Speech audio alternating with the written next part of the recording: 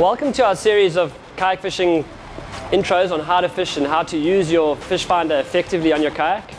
Basically what we'll do is we'll run through a series of YouTube clips and videos showing you the different stages of fitting a fish finder, using it correctly, identifying what you see on your fish finder, and basically making you a lot more competent on your kayak with the fish finder. Today what we'll do is we'll touch on fitting the fish finder. So basically we'll run through everything you need to fit on your fish finder onto your kayak. This can be done at home, this can be done by your nearest dealer or your distributor, but it's a fairly simple process. The most important thing is to make sure that you have the right tools and obviously the right bits and pieces. Firstly, the tools that you'll need to fit your fish finder are pretty simple. You'll need a drill, probably a grinder if you're going to do some cutting, and a screwdriver. The transducer we mount in one simple way. The most important thing is to remember is how we glue it in and making sure that we have no air trapped underneath the transducer. In your battery box you will get a template which you'll put to mark where you're going to fit the battery box. So it's simple, you put the template and you draw around it, as you can see in the footage. As mentioned, all stealth kayaks have a fiberglass fish box. We are cutting into the wall of the fish box to have access to the hull of the kayak. The reason we do that is, as mentioned earlier on, you do not want any air trapped between the transducer and the hull itself. So we have direct access to the outermost skin of the kayak, and that is where we will be mounting the transducer. Our next step is to glue or mount the transducer itself. This is just a standard transducer you get with most fish finders. It is a transom mount, but the transom mount works effectively through the kayak, no problem. What we do is we find an area where it will sit flat on the hull of the kayak, so you can see. It sits flat, and that is where we're going to glue it. We'll mix some glue, put the glue onto the bottom, and stick it straight down to the hull and leave it to dry. You'll see here we're basically given coverage of glue all over the transducer, making sure that there's no gaps and no air. You'll see once it's stuck down with the glue, the most important thing to do is to make sure that, number one, it's facing down and not up the side of the kayak. And number two, that there's no air trapped between the transducer and the hull of the kayak. So you have enough glue on the bottom, you push it down firmly enough so that you move the air pocket out from underneath the transducer.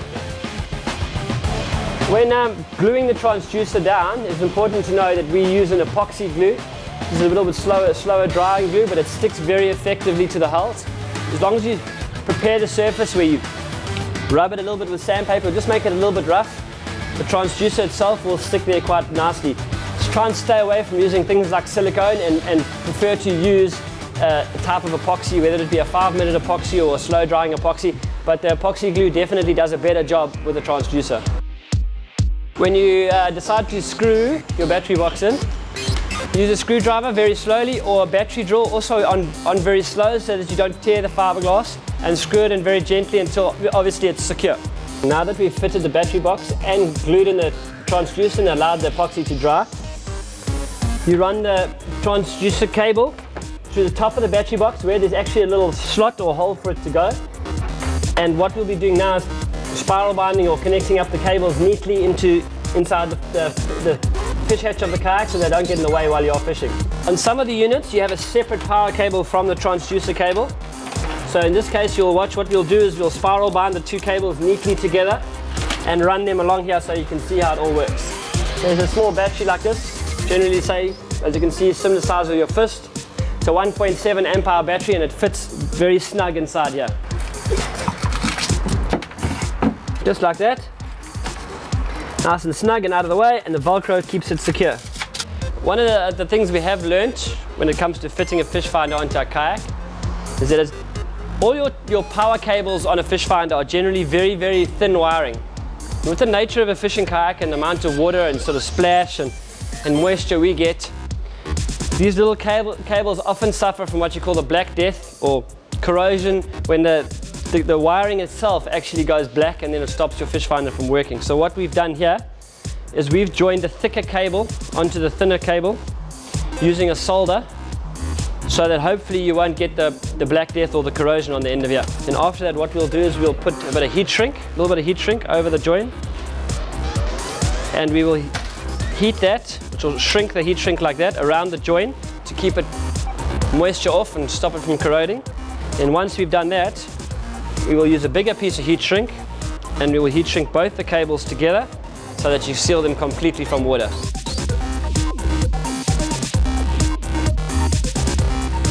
If you don't have a heat gun at home, you're allowed to use your wife's hairdryer, just don't get caught. Here's obviously your connector to the battery. We'll plug the connector into here, and we will solder this connection on, just like you can see there. It's been soldered on. Once again, the reason why we're soldering it on is to try not eliminate too many of the wires. In other words, keep all the wires intact, not cut them or break them by crimping them. So we're going to solder it on, and that hopefully gives you a better end joint as well. So now that we've finished mounting the battery box and the transducer effectively, we have done the cables. We'll seal them off nicely, making sure they're waterproof and protected from moisture. We've soldered the ends on. All we do is plug the battery in and we're ready to go. The last phase of fitting a fish finder is the mounting of the fish finder to the lid. Either you're going to mount it into a flush mounted lid, or you're going to do the old style where we use Velcro. Basically, we'll run through both styles for you quickly, and you can decide, or you can choose what you think will be the best for you.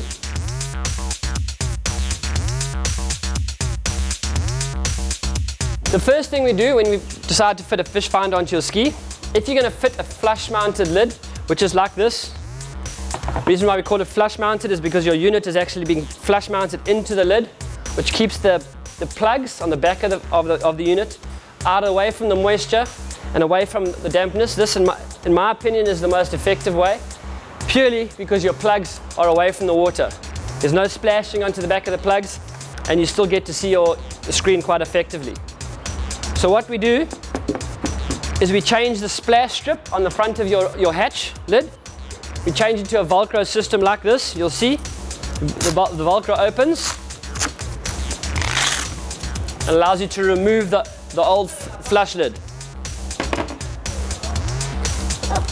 And we take the flush mounted lid, put it in position, and Velcro it on. Now you're ready to use your finder. What this will allow you to do is, if you don't intend on using your fish finder, you can actually change the lids itself. You can use your old lid, leave your fish finder at home.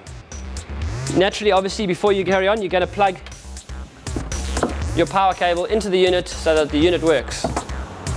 Another item that you would need to purchase when you purchase your fish finder, if you're going to do this fitting of a flush mounted lid, is the lid itself with a flush mounted lid. Basically what we do here, you have your standard lid. We fit the Velcro onto the front as you've seen before for the interchangeable lids. So your Velcro will come onto the lid like that. Then what we do is we take the appropriate unit, and this is where you'll have to use your intuition and make your own template of the outside of the unit. Using that template, you then cut a hole like that, where your fish finder will fit flush. So in this case, this unit will fit flush into there. The way we glue the unit into here is using Sikaflex, or if you've got a very good quality silicone, basically silicone around the edge, hold it down, leave it to dry, and you're for away.